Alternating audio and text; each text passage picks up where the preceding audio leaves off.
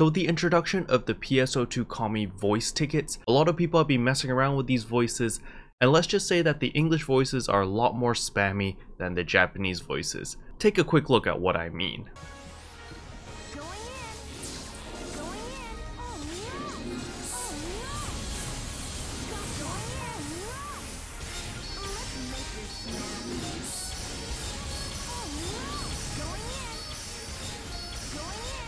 So in today's video, I'm going to be teaching you how to switch the English voices to Japanese voices while keeping the UI and everything else still in English. But first of all, if you're new to the channel, I upload PSO2 content daily, so if you do play this game, I would really appreciate a subscribe as it really helps out the channel. Anyway, without further ado, let's begin the video.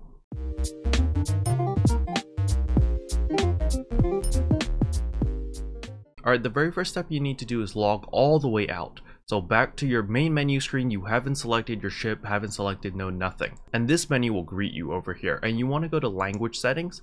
And right here in voices, you want to change it from English to Japanese. Once that's done, you can leave everything else in English. And this will only change the voice lines to Japanese. Then you click confirm and it's just going to play the opening sequence again. It's going to go Seiga and then all that jazz. And so you can just skip all the cutscenes, so forth and so on until you're back to this menu. Then you're simply just going to launch the game normally with start game. Pick whatever ship you play on, and then just load up whatever character you want to load up. And once you've loaded in, you'll notice that all the voices are now in Japanese. Here, take a look at this.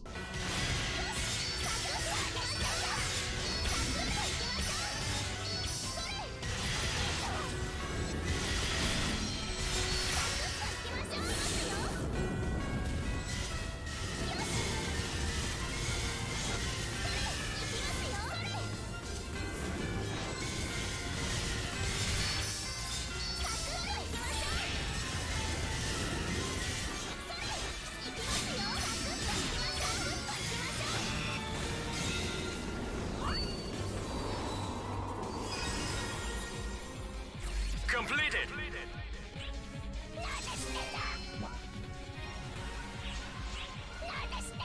So you may have noticed that my character says a specific line very often, where she's going, "Nan desu ka?" And that's because I manually added that voice line into my actions. So how do you do that? Alright, so the first step is understanding what voice line you want to add. So you can type /VO1 all the way to 12 and they will play different sounds. So this is /VO1, VO2, all the way up to VO12. And those are the default lines. So if you're not using a unique voice ticket like the PSO2 Kami tickets, then you'll only be able to do /VO1 to 12. However, if you are using the PSO2 Kami tickets, then you're able to go above 12. So for example, 13, 14, so forth and so on. And the one that I spam the most is /VO17, and it's this voice line.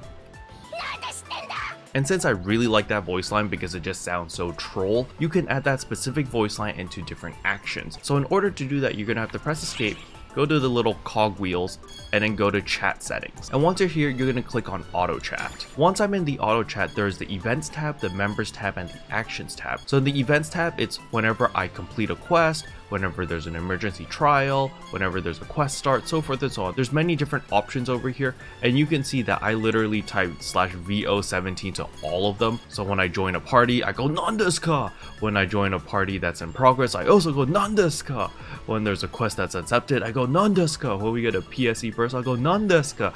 And so you can just add in whatever you want. But obviously, I added all of those just for example purposes. Please don't actually do it. You're gonna get sick of the voice line really quickly. However, if you're using the PSO2 Kami voice ticket, you'll notice that when you auto attack, when you cast PA, so forth and so on, your character says specific lines. And if you want to add in your own line into that pool of lines, you can do what I did right here. Whenever photon arts are activated, I have /VO14 as well as VO17. So whenever I do cast a PA, there's 3 default lines that my character will always say, and it cycles through them. However, on top of that, it basically adds these 2 voice lines into the pool. So instead of just spamming the same 3 lines, now she has 5 lines to spam. So it spices things up a little bit so you're not hearing the same 3 lines over and over and over and drives you insane. Unfortunately, there's no way to change the 3 default lines or replace them or make them say something different. Those 3 default lines are set in stone and they're always going to be saying those 3 default lines. So let's just head into a random expedition and I'll show you what I mean. So we can see over here, I'm just going to spam a couple PAs and you're just going to listen to her voice lines. That's the first one. That's the second one. And that's the third one. So in the Japanese voices, it's not that bad because they're really short. They're like 0.5 seconds long per voice line, so it doesn't get super obnoxious, unlike the English ones where they actually read like a full out sentence. And that's why I feel like the English lines are a little bit spammy, because by the time you finish the first sentence, she's already saying the second sentence because you're spamming PAs. And so for example, when I'm fighting a boss, I'd play like this.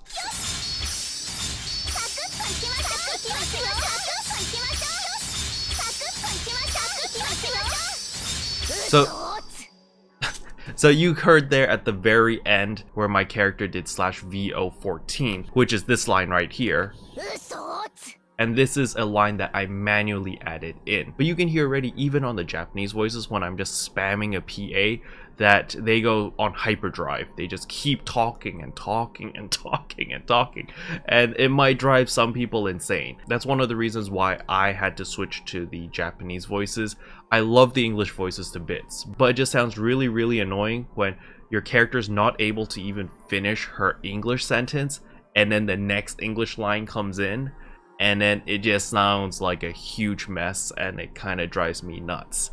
And that's why I switched to the Japanese voices. So if you don't like the sound of your voice and you want to change the pitch, you can always do so by coming to the salon, going to select voice, and right here at the change pitch, you can change it a little bit higher or a little bit lower to match whatever you're looking for. Yes! So you can just slide it, yes! And then you'll see. Yes!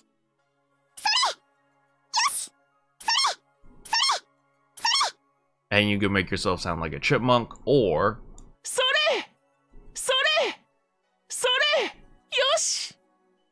make yourself sound like a man, I guess.